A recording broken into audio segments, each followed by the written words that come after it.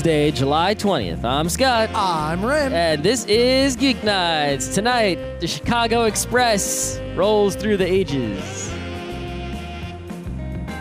Let's do this.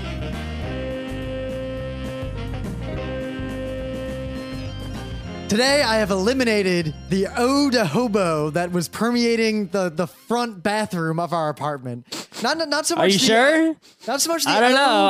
I don't think you did. Not the ode to hobo, but I think from now on, there's a word for the smell of a hobo, and I think it is hobo. Well, you have not eliminated it because it is all over. Yes, all over in this sealed studio room with the air conditioning on, cut off both circulatorily and physically from the other room. Well, it's not cut off from you, who is in this room. It is from you. You see, your implication is that the hobo... Which the hobo is emanating. It's funny. Up until I moved to New York, right? The word hobo meant what it's supposed to mean. Hobo was a... there's like the transient who works versus the transient who doesn't versus the stationary person who works. Yes, they're bums, hobos, vagrants, tramps, drifters. Like tramps wander around. They're all different. It means very specific things. If you're just sitting around drunk, not doing shit, that's a bum. But if you're like traveling around, actually doing stuff sometimes. Tramp. Hobo, maybe. Or tramp. It depends. I think tramps travel and don't work. Hobos travel and do work. If you're a homeless guy running a pirate radio station in the woods, that's a hobo. No, I think it's the tramps are the ones who travel around and work, and hobos travel around and don't work. I don't know. Regardless, now that I live in the city, it seems like everyone just says hobo to refer to specifically someone with the hobo, probably on the subway. That's in all that right. empty car. So, okay, is that all you got? That's all I got. Oh, so check I this eliminated the out. hobo. I'm riding my bike over the bridge just now. Yeah. Like 10 minutes ago. Or maybe even 15. And I'm going up towards Queens. And there's a guy coming down towards Manhattan. Downtown. And he's, right? So he's a kind of large guy, but he's riding a bike all good, right? He's got no problems. All right. And he's got this grimace on his face. And it looks just like E-Honda. Like, oh my God, it's E-Honda riding a bike. And then he brings his head down to sort of get low, to get speed going in the downhill. And it was a Honda headbutt. It was just epic. It was this epic Honda headbutt coming down the hill. Wow. That's it. Not bad. Yeah, it was kind of like, whoa, E-Honda, oh shit, he's coming down the bike again. I have very little trouble with E-Honda, to be honest. I can just kind of poke him out of the way. No. You got to watch out. There's some guys, they're good with E-Honda. They'll just sit on you, and then as soon as you get up, they'll sit on you again. Oh, You'll you're get not up, getting and they'll anywhere sit near on me. and they'll sit on you E-Honda. again. You were staying back. They just sit on you over and over again, and you can't do anything about it unless you're good. So probably the most important gaming anything we could talk about. NS2, the Alpha. How many shows are we going to do on NS2, you think, in How total? many strips did Penny Arcade do on Tribes? All right, we'll count, and or we'll even do the same just number. Tribes 2. We can get away with that many. All right, so we'll count, and that's the number we will do. But regardless, the Alpha of NS2 is coming out in 6 days. So we're going to do an episode on the Alpha. Of course we're going to do an episode on the Alpha. And the final release. And maybe talk more about exploits of playing the actual release. So and one then thing maybe a show when the final release sucks, we don't play it anymore. It's very sad that we're not going to Otakon, but I realized it's probably for the best. Because that is the first weekend after the NS2 Alpha is in my hands. Oh, shit. What else am I going to be doing that weekend? What else am I going to be doing that week? I should just take work off. Take a week off. But the thing is, we almost made that mistake with Team Fortress. Oh, my God. too. If I had taken the day off for Team Fortress, I might have just gone into work for a half day. Yeah, so I'm not making that mistake. It's it's great, but it's a video game. It's not going anywhere. Well, Tribes 2 went somewhere. Every second In the shitter. counted. What do you mean every second counted? Every second of playing Tribes counted. Oh, Tribes. You said, I think it's Team Fortress. No, every second of Team Fortress counted just for something very different. Yeah. All right. I got some news? Nothing to talk about? Oh, news. Oh, well, there's that. I guess my news is the Alien Swarm game that's coming out, which I keep getting. Oh, I guess it's out. It's not coming out. It is out. And I keep getting confused because this is old Genesis game called Alien Storm. And there's another game on the Xbox and PC called Alien Breed, right? So it's confusing. But what this game is, it's a 4-player co-op shmup. Not shmup, Robotron shooter, right? And I've been looking for a game like that for a long time. I actually remember we were at Gaming for Hope a long time ago, and some guys were playing a game that looked just like that. It looked like a Marines versus Aliens co-op Robotron shooter. Yeah, on the what was PC. that game? I can't for the life of me find what game that was, no matter how hard I try. Because I was trying to look at the guy's monitor because I was thinking about buying it. I barely even looked at the game. I was like, oh, that looks cool. I couldn't even figure out what game it was. And if anyone knows of a game that is just like Alien Swarm but not, and is perhaps older, a few years older for the PC, let me know because I want it. But Alien Swarm is it's on the Source engine, and it's a free, absolutely free co-op Robotron shooter. And I haven't played it yet because when I tried to download it last night, Steam servers are all busy. Okay, Steam, look, this has happened like a bunch of times. Every time a new popular game comes out, the servers are busy. You got to have enough servers, all right? This is the reason Steam originally came out, was because when we tried to get an update to Counter-Strike, we couldn't. I remember those days. I'd come home from school, and you're sitting there, like, I'd come home from class, you're not playing Counter-Strike. I'm like, Scott, why aren't you playing Counter-Strike? You'd be like, got to get the new update. I can't play without it. And then, fuck, now I got to get the update. Yep. I don't miss those days at all. I think what they could do, so they could Steam fake it. solved the problem, but now they unsolved the problem because Steam could fake it. All they would have to do is stagger the releases a little bit. So say a game's going to come out. Don't say a time.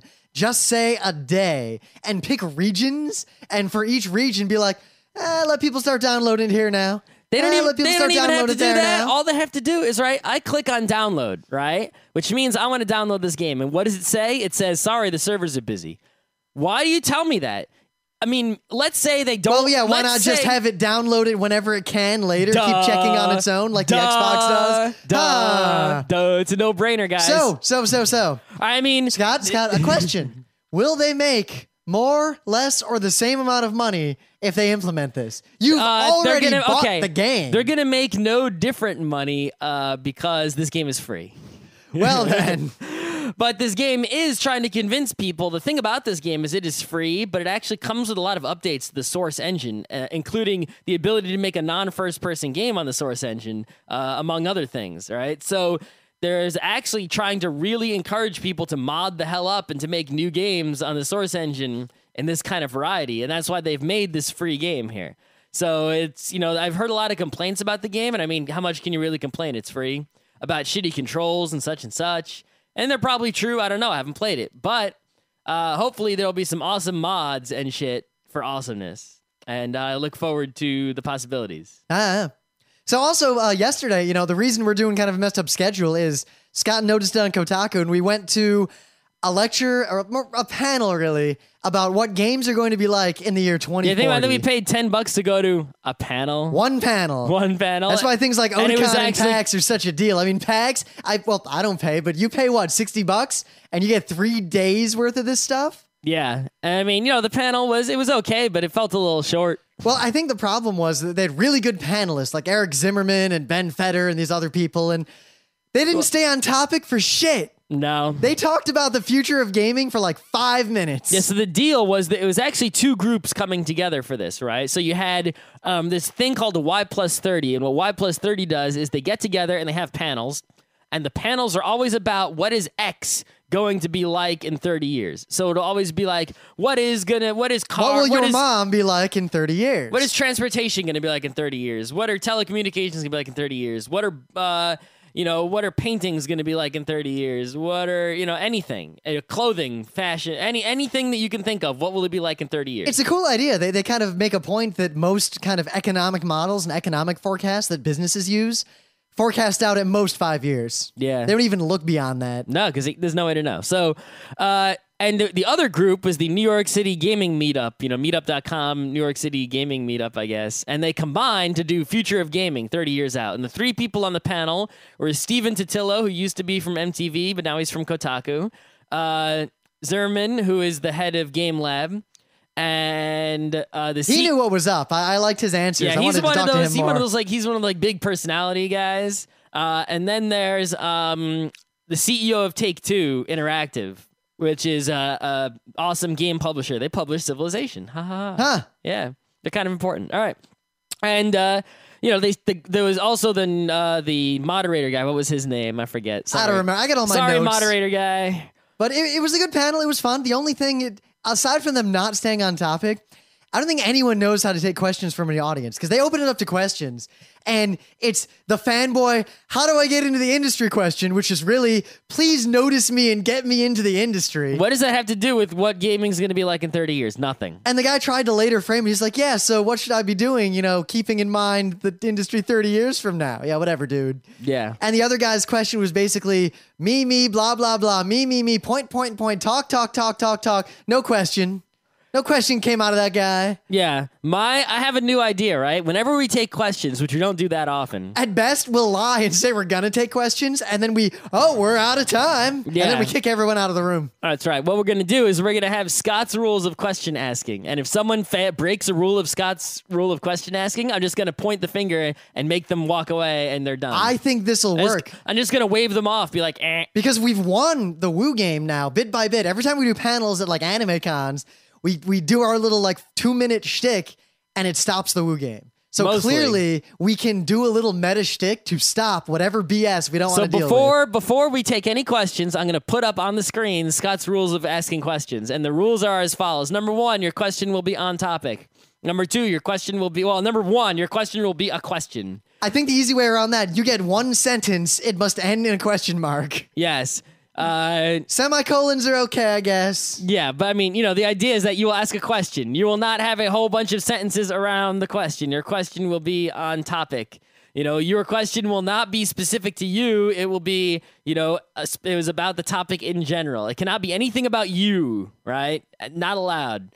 And I guess I might come up with a couple other rules to throw in there. But yeah, we're going to have those kind of rules. And if you break any of those rules, we're just not going to address you. Just sit down. You broke the rules. Of course, rather than even doing that, we can just have the moderator who has the microphone, goes up to people and is like, you're a fanboy. Yes, but the moderator will use Scott's rules of question asking to judge whether or not the question will be permitted or not. The key is we got to point out what we're doing, and then when the Q&A is awesome, as opposed to the usual Q&A that sucks at everything, maybe other people start doing the same thing. The thing is, I don't want to intimidate people away from attempting to ask the question because someone actually has a legitimately good question. They got to ask that shit. Yep. Like, for example, is King Cosmo your favorite character? That's an excellent question. But, I mean, the other Who's your favorite character? The grandma. I really would like to hear what every one of these people had to say about the topic, independent of what they all had to say. Because they kept talking about, Zynga and getting all over the place, and they kept talking about now and not 30. I don't think there was maybe 2 things they talked about that actually maybe discussed what gaming would be like 30 years in the future. Yeah, no one asked about procedural content generation or where the fuck Nobody did VR go. These guys, this guy with CEOs and stuff, they don't even know stuff we know. It's like we know stuff they don't know. Except the Game Lab guy. He seemed to know the most. He knows the most, but he still didn't know. Well, they were talking about the industry and who plays games and who doesn't. And I don't think anyone up there realized that the Sega Genesis is so crazily popular in South America. Yeah, I mean, they were like, yeah, I guess, who plays console games elsewhere in the world? I'm like, dude, people are playing games everywhere in the world. They're just not playing, they might be playing PlayStation 3 and Xbox 360. Or in China, the opposite. They're just playing PC games. They knew that. They knew about China, but they didn't know about South America. They know about China because ching ching money's in China, all right? Yeah. You notice how the CEO guy, he was all business. He was like, there are more gamers in China than there are He gets a lot of credit for people in the U.S. One guy asked a kind of lame question about if money were no object and there were no constraints of technology or anything, what kind of game would you make? He's like, I wouldn't make a game because there'd be no money in it. People all had their answers, and he shut the guy down by saying what Scott just said, and then saying, and without constraints, it's not even really a question. There's no way to answer that. Mm-hmm. He was definitely a cool guy because he was a CEO of a big company, right? And he definitely acted, he was all business, but he had a normal dude personality. He was like, hey, what's going on? What's up? He was laughing and having a good time and, chilling. He didn't have a lot. It didn't seem like he had the real strong gaming knowledge, even though he's a CEO of a game if publisher. the questions had been better, I would have loved to hear his perspective on the economics of gaming 30 years from now. But I'm sure he would have had a lot to say about it. I think that, while that guy, he's a good guy, you could tell. But you could also tell that kind of CEO is the reason that we have so much trouble just in general with companies these days, is that the guys running companies are not actually passionate about the thing the company does, right? This is why Apple can kick everyone's ass despite being jerks, because Steve Jobs fucking knows and cares about computers, and that's why he can go and say, this computer's shit, fix this, fix this, fix this. And, this Take-Two guy, if they show him Civ 5, he's not going to go up and say, no, the hexes aren't going to work, blah, blah. He doesn't know. He just says, oh, okay, go nuts. You need, Sid Meier should be the CEO of Take-Two. Then you'd have, right, such quality, it would be unbelievable. Though one interesting point that was raised was the idea that once video games become like generic, like they are ubiquitous, they're just part of culture. There's going to be a generation that rebels against video games just like they rebel against everything else at some point. That was the one really interesting thing that someone said that was... like imagine a kid, like imagine, right now it's like, parents will say things like, all right, at least little Johnny is playing video games instead of getting into crack. Maybe video games will get him interested in history. Imagine 30 years from now, there's a time where parents are saying, well, at least he's only doing X, but hopefully that'll get him interested in video games. We really want him to be playing video games. Yeah, see, here's the thing, though, with that, is I think that that argument is actually wrong, because what they're doing there is, they compare it to rock and roll, right? And the thing is, rock and roll is a genre, but video games are a medium, right? It's not going to be a question of we need to get him into video games. It's going to be like, if only he would play FPSs, right? He's not playing FPSs. He's playing these trash genre of games. Kids these days, they might not like rock and roll. They still like music. Even the old people who complained about rock and roll liked music. Everyone likes movies, but the old people like the old black and white movies, and the new punk kids. I would argue that M. Night Shyamalan does not, in fact, like movies and is doing everything in his power to destroy them. I'm just saying in general, right, is that it's not going to be an issue of, there's no one's going to rebel against video games. They might just rebel against particular genres of video games in favor of other genres, and we're going to say, that kind of video game you're playing is shit. You should be playing Pac-Man. And they go, fuck Pac-Man. I'm going to play Farmville 10, or... Dude Bro 3. Right? The other cool point along these lines was that gaming, like the stuff we do that makes us kind of literate at gaming, is going to be just a basic component of societal literacy in the future. Think about the language we have about discussing game mechanics or games, or even non-games, but in the context of games. And the point was made that, reading, and we make this point all the time, so maybe that's why I remember it so much, that literacy doesn't just mean reading and writing, because if you can read and write and you're not computer literate, you're already at such a disadvantage that it won't be long until you're basically not even considered societally literate. Yeah, there's all kinds of different literacy, right? And he talked about, which I didn't even think about before, like video game literacy. Like, you pick up a controller and you turn on Mario and you don't know what to do. You're not video game literate. You don't know, what buttons to push. You can't just, control the buttons and push them without having to consciously think about them. You're lacking a literacy there, I look at, a Zelda game and you see an eyeball on the wall. You got to shoot that shit. Some people don't have that natural instinct that they see the eyeball up there and they know that that's for shooting. They're not literate in that kind of thing, Someone sees 6 stats, strength, dex, int, whiz, con, and they have no idea what they mean. They're not literate in the RPG stat kind of game. They don't get it. They need to become, to learn that shit. But one point that Eric Zimmerman made, my last point I want to bring up because I thought it was cool. One guy did ask about board games. And he was like, you guys are talking like video games are the only future. Yeah, his question was a good question, but he asked it in a really bad way. Oh my God, yeah, I just wanted him to shut up. He should have just said, what about tabletop gaming? Because I know the Zimmerman guy, we actually met him once before for like 30 seconds because we went to a board game night at his company. Yeah, he knows what's up. And he expressed this again, like, yeah, board games are great and Euro games. And he said all the key words that make me know that he knows what's up. He knows what's up.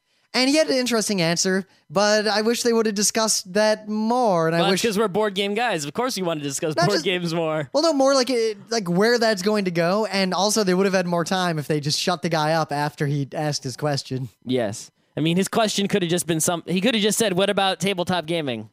That's all he had to say. But he went on for like 2 minutes. Blah blah blah. I grew up the dice and the. It's like we don't care about you. Just say, "What about tabletop games?" That's all you gotta say. Then shut up. Okay.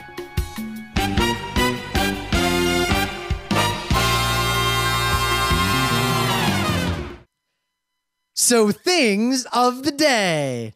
I kind of want to talk about NS2 again, but I'm going to not talk about it until I've played it. Oh, shit. So my thing of the day is a little museum of 12 pictures, a slideshow of famous or interesting shivs. Okay, I want to make sure this isn't a duplicate of an extremely multiple-year-old thing of the day where we had a gallery of shivs collected from prison that were showing the ingenuity of the prisoners. See, now and how that was... they were all the different shivs they were able to make out of different things. This is actually different because that was, prisoner ingenuity, and they had all these non-shiv items as well. This is just shivs, and it's on this kind of design blog looking at like the actual design of the shiv, like from a design perspective. Well, it needs to be easy to hide. It needs to be cheap to construct. Easy to make. What's cool is a lot of them it needs to actually be pointy and dangerous and maybe even deconstructible so that it no longer is a shiv anymore. One guy made a glove that has another glove over it, and if you basically it's Wolverine claws hidden inside of it. Whoa. They were carpet tacks. One guy took a typewriter and turned the pole down the middle into a shiv. Oh. One, it looks like a club someone medieval would make, but instead of like nubs on the end, like a wooden club with spikes. Yes, but the spikes are basically a board with a nail in it. He saved the safety razor blades that they could buy from like the commissary, and he put them in and made this dangerous looking motherfucker. Wait, so safety razor blades, but don't they make you like shave with them and give them back? I don't know. Apparently you could just buy them, so people made shivs out of them. I don't think they do that anymore. I'd assume they not. have the prison barber shave you if you want to shave? I don't know. See, the thing is, if I was in prison, I would grow a beard. You know why? Hide my shiv in there. So I thought this was cool, and it wasn't just a College Humor video for once. Mine is a YouTube video, even though it's posted on Boing Boing. And the thing is, I do quite a few things of the day from Boing Boing, and it seems like no one actually reads Boing Boing. I don't get it. Anyway, or at least no one says anything that, hey, I saw your thing of the day on Boing Boing. Why do you keep picking stuff from there? No one says anything about my College Humor picking except you. Well, because your college humor picking is much more prevalent than my Boing Boing picking. Yeah, but no one points it out. No one's like, Rim, you just steal from College Humor. I guess no one reads any of the internet. That's another possibility. Except they guess they check out Geeknights things of the day. So what this is Raytheon apparently solid state lasers. Right, there's multiple kinds of lasers. Solid state is a good kind, and solid state lasers weren't really powerful enough for any sort of military use, but now they are. Raytheon has a 50 kilowatt, that's a lot, solid state laser. And they sent up an unmanned flying drone and they shot their laser at it. Pew, pew, pew. And it totally worked. And it exploded and crashed. And here's a video of it. It's black and white because it's infrared. That way you can see what's going on. And it was probably done at night, because they like to keep shit secret. And it probably also in the middle of nowhere where the plane could crash into the ground without killing anybody. So, and it's the cool thing about this is basically you have infinite ammo as long as you have electricity, right? Well, electron, I mean, it's still ammo. You've just got a really good supply of it. Yeah. But it's not truly unlimited ammo. It's effectively unlimited ammo. So check out this video. We're going to have lasers soon. And, that's telling because I just finished watching Space Battleship Yamato, the second television series in which there were space lasers. You're getting ahead of me on long, old anime. I'm almost out of Leiji Matsumoto. I mean, what else am I going to watch? I've watched Harlock, the 70s show. Yep. I watched Galaxy Express. I watched almost all the Yamato. I've got to watch three or four Yamato movies. You realize the next TV step is Legend of the Galactic Heroes. No. That's the next step. You're going to watch it. It's going to happen. Is it by Leiji Matsumoto? It is going to happen. No. You're going to watch it. Maybe when I'm an old man and retired and I have nothing better to do. So briefly, the meta On the beach. moment. The book club, the current book club is still the Lies of Loch Lommer, which we've both read, and we'll have a show up for it soonish. It's written by Scott Lynch. I haven't picked the next book yet. It's Lupin the Third in a fantasy world. That's it. Oh, that's a good call. That's all it is. It's got some other stuff going on, though. But almost not. Oh, it's got a precursor civilization built in. Yeah, that's pretty cool, right? Yeah, But Lupin's, some of the Lupins have that. Like, remember the Lupin was the one with the secret town. Well, yeah. Also, Legend of the Babylon Gold. That one doesn't count. Much more important, NS2, the Alpha, is coming out on July 26th. How is that meta? I don't know. Because I'm going to disappear for about a week. Did we already discuss this? Yes. Okay. That was the joke. Other meta things. We've announced it already, but we're not going to be attending Otakon because as of today, they still don't have a schedule for us panelists, so we bailed. Yep. We'll be at the Penny Arcade Expo, PAX Prime. Labor Day weekend in Seattle. Seattle. We'll be doing egregiously unrealized potential. We will also be doing game mechanics and mechanism design. You hardcore fuckers want some hardcore panels? We got it. Dude, we'll see if you like it. I came up with that whole mechanism game design panel. I just came up with the whole thing. Really? Yeah, I did. I'm gonna do it. I figured it out. Okay, you handle that one. I started the ActRaiser panel, so yeah, I pretty much it came to me it wasn't. I'm not gonna give it the status of vision. It was maybe a viz. See, I had the vision for the egregiously unrealized potential, and I'm gonna spoil that panel a little bit for all of you. There's this anime called Summer Wars. I'm gonna show a clip from that at the panel, like halfway through, and then I'm gonna be like, "Everyone, wasn't that awesome?" And I'm gonna step back and say, "All right." Now, imagine that mixed with the words I'm about to say. Pokemon MMO. Why doesn't it exist? Oh my God. Yeah, we got this shit down. We're doing at least one, maybe two other events at PAX Prime that we can't talk about yet. Yep. Here's some events that I may or may not be attending in New York City for New York City people. You ready for this? On 7:00 p.m. on August 2nd, there is a Hack and Tell. I don't know, maybe I'll post a link to it. But basically the idea is it's going to be sort of a monthly thing maybe where tech people show up and some people just say, hey, this is what I'm working on lately. Cool. And, you just chill. Also, at from noon to 5 p.m. on August 7th, Saturday, there is going to be a Mozilla Drumbeat, which is going to be all about open web, open culture. Some of our friend John Britton's going to be there. All right, we got to do another open everything. Yeah, it's sort of an open everything-ish kind of thing. It's a Mozilla Drumbeat, so probably hit that up, see what's going down. That's the same weekend as Gen Con, by the way. We're not going to Gen Con. Nope. But Gen Con is August 5th through 8th. But we are going the weekend of October 8th, 9th, and 10th. There is a Nerd NYC board game night on the 8th. There is also the beginning of 10-10-10, which begins on the 8th. That whole weekend is Burning Wheel shenanigans in Astoria. It's also the New York Comic Con and the New York Anime Festival. Oh, snap. We're going to be at pretty much all of those. Yeah. The New York the Comic Con and the Anime Festival are in the same building at the same time, but buying one ticket to one show will actually give you admission to both shows. You don't be stupid and buy two tickets, all right? And the thing is, they are going to be separate shows, though. They're going to have their separate programming schedules, and they're going to have separate exhip hall Yeah, we're going to do rooms. our gaming panels in the Comic-Con side and our anime panels in the anime side. Are we confirmed on the Comic-Con side? Yeah. All right, cool. They're the same event. We're just a matter of, how many of our panels we're actually doing. We're probably going to do all our previous PAX panels and all our, A-list anime panels. That many? Yeah. Oh, man. We're going to rock it. There's no reason not to. We live right here.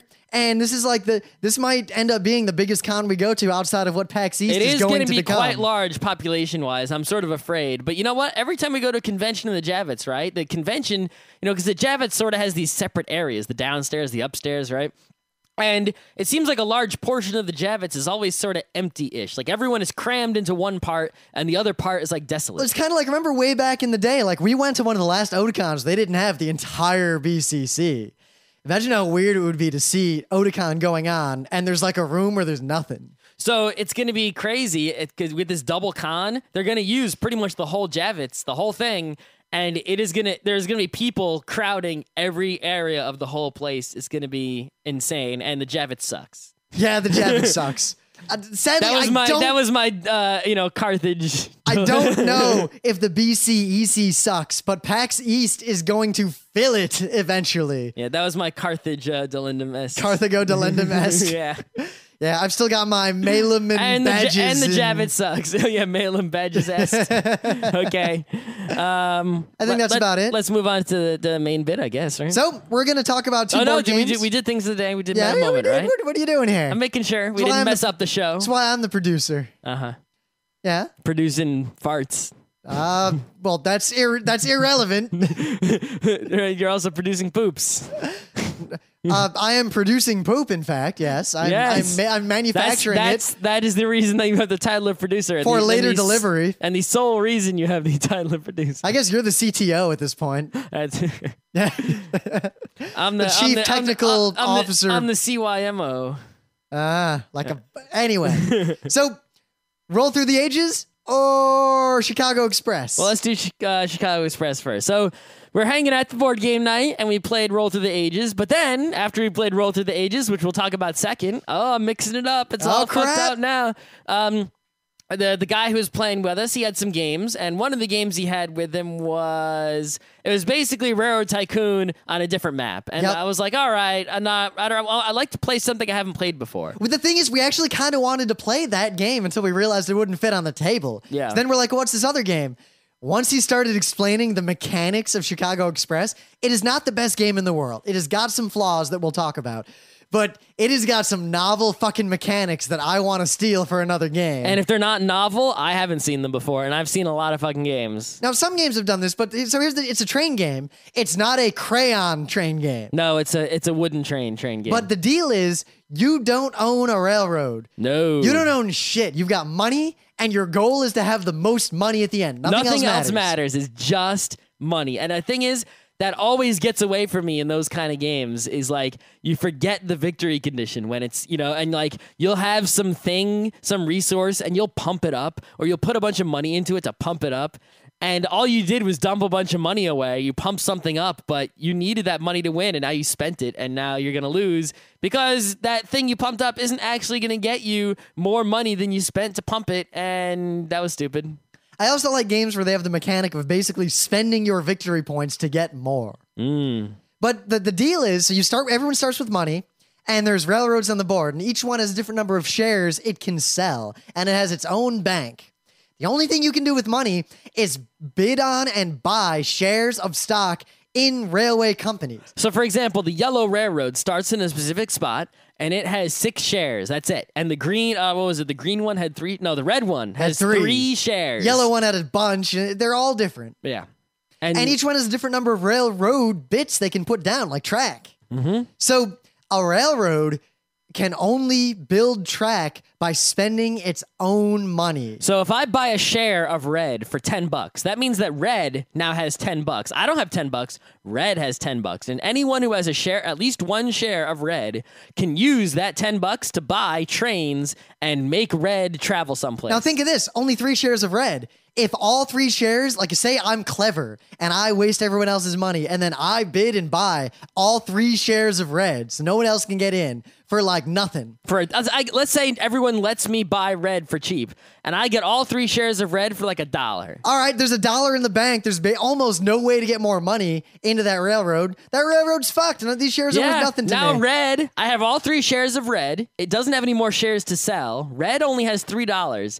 $3 buys red exactly 1 train, and it needs like a whole bunch of trains to be able to get across the board to Chicago where you win, you get a bunch of points to win. So you can't just get the shares for cheap. You want to get the shares for cheap, but getting the shares for cheap hurts the railroad that you just got into. Then again, if you overpay, the railroad will have way more money than it needs, and you will have less victory points because you just pump them into a railroad. Or you overpaid, and they're not helping you win. You overpaid, someone else buys in for cheap, but then they basically get half of your money to build up the railroad, and you share the points. I buy a share of red for $20. Rim buys a share of red for $1. Now, Rim is basically using my $20 to buy trains on the red railroad, and they get him just as many points as they get me. It's just I'm basically making 19 points less because I spent 19 points more to get my share, and I now have equal standing. So Rim is now ahead by a lot. So to build tracks from a railroad, you have to own shares in it, at least one. So if 3 people own shares in one color, any of those 3 people on their turn can spend their action to build tracks. So say I own a share in a railroad that the current winner also owns shares in, and I own shares in another railroad where the current winner does not have any shares. I might sabotage the one that I share with the winner by just wasting its money and sending tracks off through the mountains into nowhere. Yeah, let me return to the previous example, right? Except we're going to crook it a little so. I buy a share of red for 20. I buy another share of red for 20. Now, red has $40. That's a lot. And I've got 2 out of the 3 shares in the whole game. I am the king of red. That is badass. That is probably going to make me win. But Rim comes in, and for $1, he buys the final share of red. I get a third of the points. I could not stop him from doing this. Now, not only is he going to get all these points and all the money and income from the Red Railroad, but he can just sabotage the red railroad. He can spend my $40 and his $1 that were pumped into red and build trains just going off into the middle of nowhere that suck and don't really do anything, thus sabotaging my $40 investment and taking me out on the cheap. So this meta mechanic of buying stock and then using the money, it's really fun. Like, I love this mechanic. The other cool thing is, so you've got players, you've got 3 little sliders. One is like spinny things, gauges. One is improve something, one is start an auction, and one is lay track. So on your turn, you pick one of those 3 actions and move the slider up. Yep, the slider starts on green, has a couple of spaces, and goes to red. If you move it to red, no one else can do that action for the rest of the turn. So after like 3 or 4 auctions, no more auctions this turn. The turn does not end until 2 of the 3 sliders have gotten to red. So if I do all the auctions, then everyone needs to either build tracks or build little development houses, which just boost your points. That's all they do. Until one of them is full up, and then we can go to the next turn. So it basically, it's a similar idea to the Rondel. Oh, the Rondel from what game was that? I forget the name of that game. Oh, shit. But yeah, the Rondel is basically the same kind of mechanic to regulate the actions the players take. Antique? Yeah, that's the game. Let me see if it's... Antique. But these 2 mechanics together are just really awesome. And the game is really fun. And I imagine if you have skilled players playing the game, it's a lot like Age of Steam in that you've got a lot of very high-powered, high-level play. Good players will kind of feint and duck each other in bidding, and there's a lot going on. But the game is not balanced terribly well. And unlike Age of Steam, which will kick a player out of the game, you can be mathematically eliminated from winning pretty easily, and you're stuck playing this game, and there's nothing you can do. Yeah. I was in that situation, actually, the first time we played. Well, the only time we played. Yes, I was mathematically eliminated from victory. There was no way for me to exit the game, and there was no way for me to alter the course of the game, except possibly to kingmake. It's pretty much a Nash equilibrium situation, right? Because the guy who knew how to play, who owned the game, he had this green railroad to himself early on, and he sort of, remembered that money was the way to win. We pretty much couldn't catch up to him. And there was a situation where we couldn't end the game because... buying a share, any of the remaining shares on the board would have been a stupid move because the minimum cost of any of the shares on the board was greater than the amount of money you would have gotten from owning the share. Thus, buying any share on the board would only cause you to lose money. That's so all. The game can easily fall into the situation. But the game would not end because to make the game end, you would have had to buy a share. Where a player has to do an action that will guaranteed lose them the game to end the game. But if they don't do that, the player who's winning just continues to pull further ahead, and they lose anyway. So it has a game's over, but it's not over. Problem. So someone has to suicide to end the fucking game. Or you can just wait till it ends from running out of houses or trains or whatever, which takes forever. And there's still no way that you can catch up. So I don't know if I would necessarily recommend buying the game. But the mechanics are, you've got to play the game at least once and check out these mechanics. As a whole, the game has some flaws, but that mechanic of the putting money into the railroads and getting the shares is awesome. And if you could take that mechanic elsewhere, it'd be great. Okay, so yeah, Antique is the game that does have the Rondel, but apparently, right, get this, there's actually a Rondel series.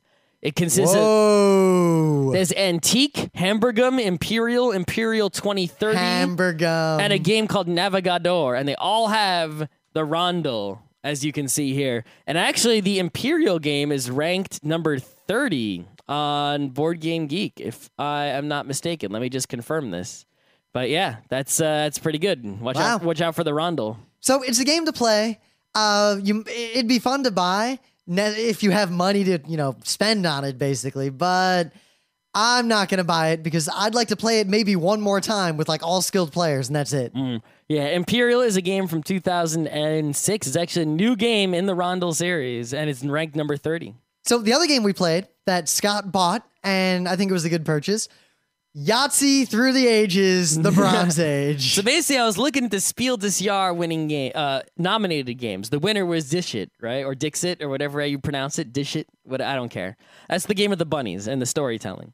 But one of the nominated games was Roll Through the Ages. And at first, I was confused because I already had Through the Ages. And I thought Roll Through the Ages was an expansion. It's not. It's its completely own game, has nothing to do with Through the Ages, except for they named it that to try to sell it. The same way that Carcassonne Cities was trying to sell copies with the name Carcassonne, right? Same. It's like, hey, buy Starfarers of Catan. It is similar to Settlers of Catan mechanically, but it really is its own game, and we're just trying to use the Catan name to sell it to you. That's basically what goes on with Roll Through the Ages. Roll Through the Ages is a completely standalone game, has nothing to do with Through the Ages, but they call it Through the Ages to try to sell it to you. So it is Yahtzee, but it has interesting mechanics of like getting goods, spending the goods. Yeah, basically Yahtzee is a random game, and the only thing is that when you roll the dice in Yahtzee, sometimes there's a slight risk calculation, like should I go for Yahtzee or should I go for large straight, you know? And sometimes in Yahtzee, you could score something two different ways, and to say sometimes, you know, not 100% perfect answer to which area you should score it under because you don't know what you're going to roll in the which future. case it's arbitrary, and that's why the game breaks down. Yes, it's basically a game of just playing the odds and knowing where to score different rolls, and then luck. So Roll Through the Ages is almost the same game as Yahtzee. You roll, you pick up the dice you don't like, you roll them again, you pick up the dice you don't like, you roll them again, and then you score whatever's remaining. The difference is that you start with only 3 dice, and instead of just scoring in different rows, you actually use the dice as sort of resources to build a, quote, civilization, right? You can use your resources to get food. You can use it to get more dice, which are cities. You can use it to get developments, which give you, you know, special bonus powers. Or you can use it to build monuments, and monuments give you victory points. And so do developments and other things. So what happens is you're trying to roll different dice to get, you know, it's like I need workers so that I can build this monument. I need food so I can feed my cities, because every turn you lose food. You have to pay 1 food for every dice that you roll. And if you don't have enough food, you lose points. And if you roll, you know, you can roll skulls, which give you lots of goods, which turn into money to buy developments, but too many skulls cause disasters, which also make you lose victory points. So, you know, you're doing this careful balancing act of rolling the dice, trying to get a lot of points, but you're also trying not to lose a lot of points at the same time. And it's not just an obvious way to score. You know, it actually takes a lot of figuring out. And you're not just trying to do something like roll 5 exactly the same. You're trying to, you know, get specific things in a good mix here and there. Now, the game is not, like, it's fun, but it's definitely not a perfect game. At least not the default rules. You know, the basic rules, it's pretty much just a solitaire, and you just have to keep track of, like, who's built what and plan around it. Like, he's building a Great Pyramid, maybe I shouldn't start it. The default game definitely is very solitary. You're just really racing against the other people to see who, you know, when the game, you know, I guess the game ending depends on all the players, but it's basically who can get the most points before the game ends. However, there are a couple of aspects of the game that are interactive, right? If I build a monument, let's say I build a pyramid, that gives me 12 points. Now, anyone else who builds the pyramid after me only gets 6 points. So being the first to build a monument is good. Also, there is an optional rule where you can trade goods with each other. I'm not sure how useful that actually is. And the disasters, there are certain disasters, like if you roll 3 skulls, you can actually hurt everybody else with pestilence, but not yourself. Yep, and the improvements you can build with your goods along the way can do stuff like, I get more workers, I'm not affected by pestilence, things like that. Yeah, there is, if you go to their website, right, they have this optional, like advanced Through the Ages rule set. It's like called something else. It's called like, what is it? Let's see.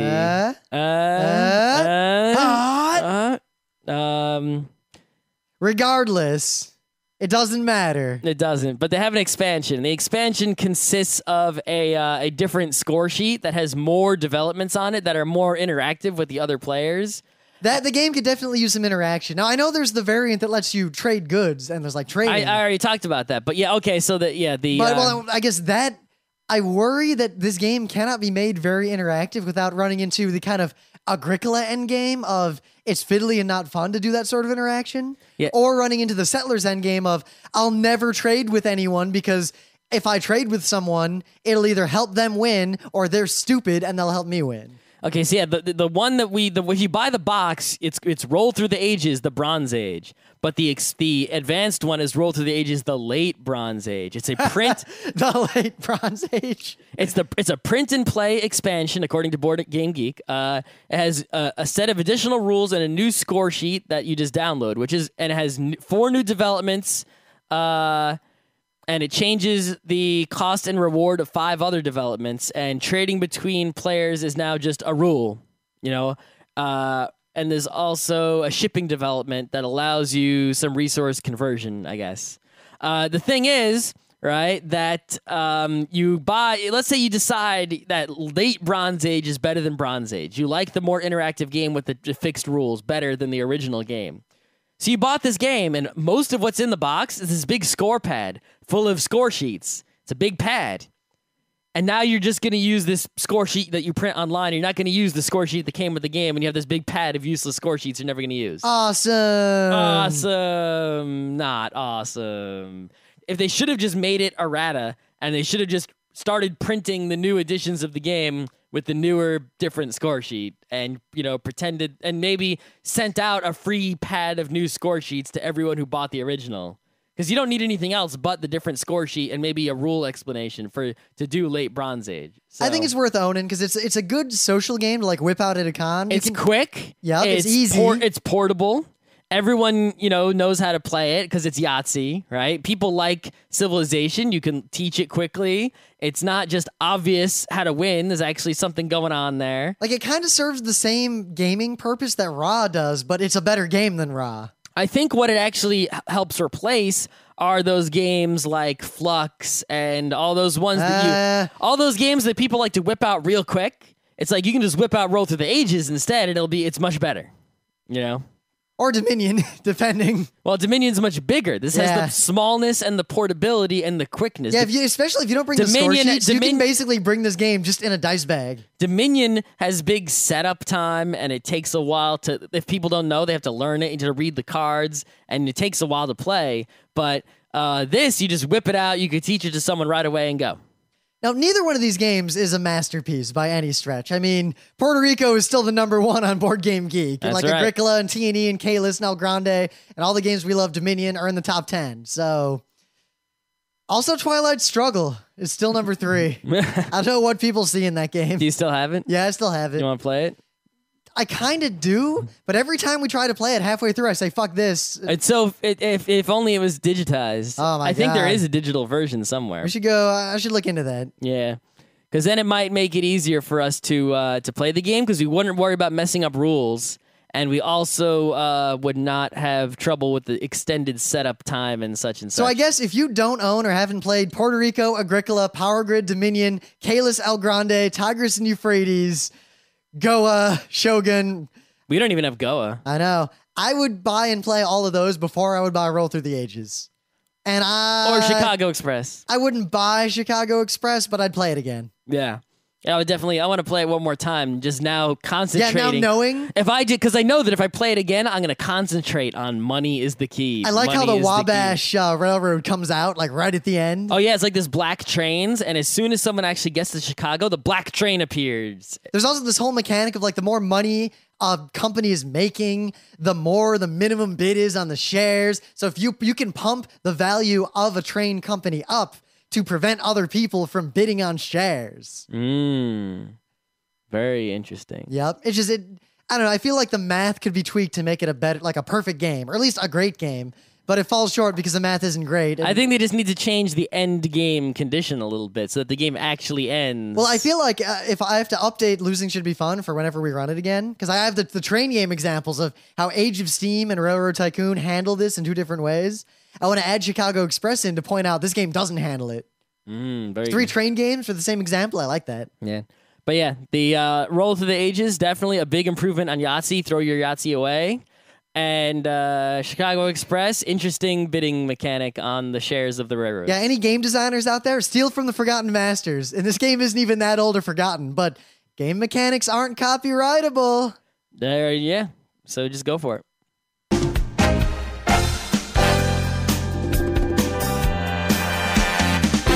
This This has been Geek Nights with Rim and Scott. Special thanks to DJ Pretzel for the opening music, Kat Lee for web design, and Brando K for the logos. Be sure to visit our website at frontrowcrew.com for show notes, discussion, news, and more. Remember, Geek Nights is not one, but 4 different shows. Sci-Tech Mondays, Gaming Tuesdays, Anime Comic Wednesdays, and Indiscriminate Thursdays. Geek Nights is distributed under a Creative Commons Attribution 3.0 license. Geek Nights is recorded live with no studio and no audience. But unlike those other late shows, it's actually recorded at night.